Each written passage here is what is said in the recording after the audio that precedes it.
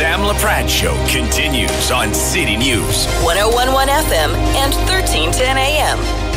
Welcome back to the Sam LaPrat Show. Derick Fage here, filling in for Sam for the next couple of weeks. I'm just going to describe my next guest before we get to her. She's an accomplished artist whose work spans the globe. Not only does she sell her original artworks worldwide, but she also has seen success in the apparel industry as she launched her signature collection of Claire Desjardins apparel for women in North America in January of 2019, in the UK in February of 2020. She has participated in numerous fairs across North America, from LA to New York to Toronto, and she is represented by a handful of galleries, both in the US and here at home in Canada. She's Montreal born, once a resident of Ottawa, but now lives with her husband and their two dogs in the beautiful Laurentian Mountains, which is about an hour north of Montreal.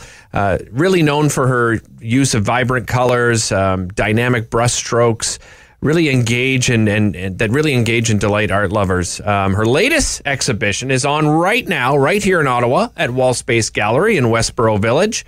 And she joins us here on the show. Claire Desjardins, abstract artist, joining us. How are you, Claire?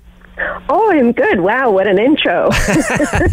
Well, you and I met quite a few years back, and I found, not only your art amazing, but, you're just one of those people that has really stood out to me in all my years of doing television and radio, which spans 18 years now. And you just have this wonderful spirit, and I think that really comes through in your artwork. And you've got a brand new exhibition called Ready to Exhale.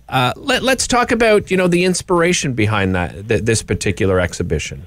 Well, the inspiration is a little bit different than what I probably am better known for. I think a lot of my followers know me for sort of a cheerful, joyful dose of happiness, and that is what I typically paint. And even this exhibition I use bold and bright colors, but I was asked to put together a body of work for the exhibition by the gallery back in February, and I said, oh, yes, sure, no problem.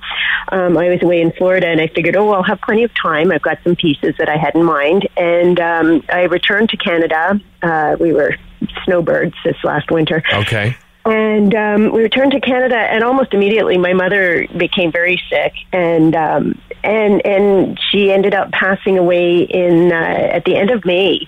Oh, and so yeah, thank you. It was anybody who's lost a close a relative knows about the challenges of the loss and processing it and processing grief and so actually that became I became all consumed by the whole process. My mom was in and out of hospital, and I was quite close to my mom. Right. So I was there a lot. In fact, to the point where I slept in the room on a gurney next to her most nights. So, it really became all I pretty much thought about. She had a stroke. Actually, she had quite a few strokes, about, I think they said 20 to 30 strokes. Wow. And it was just a steady decline. So, right. I also, there were a couple things that had happened. So, of course, I'm emotionally, very attached to my mom. So, I'm and concerned about her health. So during those weeks where I was in the hospital with her, I found myself, there was a lot of time to listen to the sounds and to think about, where my life was going and what's important, and I decided to chronicle that with a sketchbook, because I didn't have my studio. Obviously, I was in the hospital. I couldn't paint it like I would usually paint. So I had my trusty markers and my sketchbook, and that's where it all started. Is I just started, my mom was out of it. She couldn't really speak anymore. So I started just drawing things and making notes, and I ended up actually writing quite a bit. Oh, really? Okay. Yeah, is that included? Do we see some of that in these pieces? Yes. In fact, the gallery's been fantastic. I mean, they've really been so supportive throughout this process, and they have allowed me to show not only the paintings, but also to chronicle the passing of my mother, because it was over 6 weeks period, and so they have printed out bits and pieces of my journal. There's a book in the gallery that I wrote everything. It has photographs as well. Because when you're in that position, it just you get very nostalgic before being nostalgic, if that makes any sense. I didn't want to forget anything. I wanted to make sure I got it all down. I wanted to make sure I remembered every last detail, the curl of her hair behind her ear, like all those little details I was afraid that I might forget. And so I wrote everything. I wrote and I drew everything too, and I took photographs, and it became a bit my obsession. But it also helped me a lot too in terms of grieving, and it helped me to be able to work through a lot of the things I was feeling, the sadness. Yeah, I was going to ask you, what's the link? Sort of, because you're dealing with loss, and you're a creative person. That loss and creativity. What's the link there? Well, there is a big link there, because for me, creating art, making things with my hands has always been really important, and it's been a sort of an elixir to life's bumps and grinds, and it's a way, it's sort of a form of escapism, I suppose. Right. And you can get into your head a lot. As an artist, you can definitely have a dialogue in your head that can go either way. But I do find that painting, especially, or it could be drawing, whatever, making stuff with my hands, making art, is very helpful for me if I am able to make something that gives me pleasure. Right. In other words, using beautiful colors and shapes and forms, it kind of lifts me up and out of whatever potential funk that I might get into, which, when, going through this, I felt like I was kind of on the edge a little bit at times, whereas, and it kind of helped to ground me a lot. And putting, like I said, putting it all down somewhere, it gave me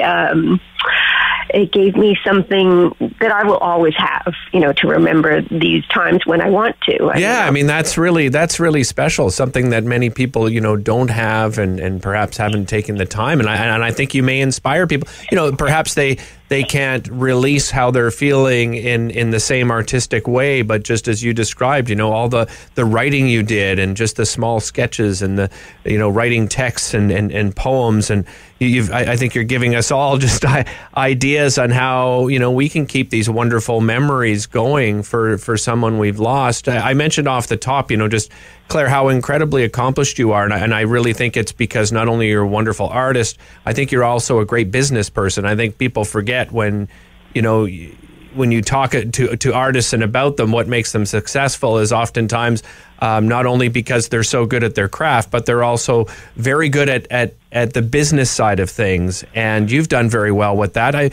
You've got your collection of women's apparel and merchandise. And how do you find companies? How did you collaborate with different companies for these sort of things?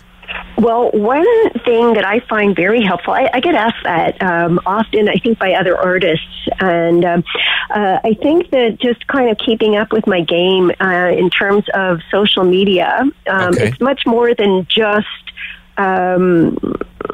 going into my studio and painting or drawing, because you can make the most beautiful artwork, but if nobody knows it's there, it's very hard to earn a living off of that. So, I don't want to have another job. I only want to be an artist. So I thought long and hard about it, and I said, well, this is the way I'm going to do it. I'm going to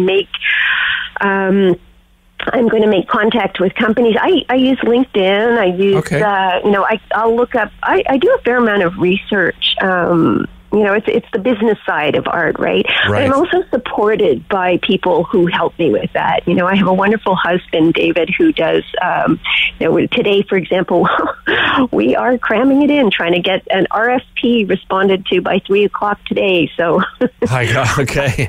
Yeah. So, but it's like that. It's not just sitting on a chaise longue eating bonbons. It's my life is not nothing like that. Right. Yeah, I think there are misconceptions, right? When it comes to artists, people have these misconceptions, and they don't realize to become an artist, becoming so successful, such as yourself, is that you work incredibly hard at it, right? I do work hard. I will say, it's.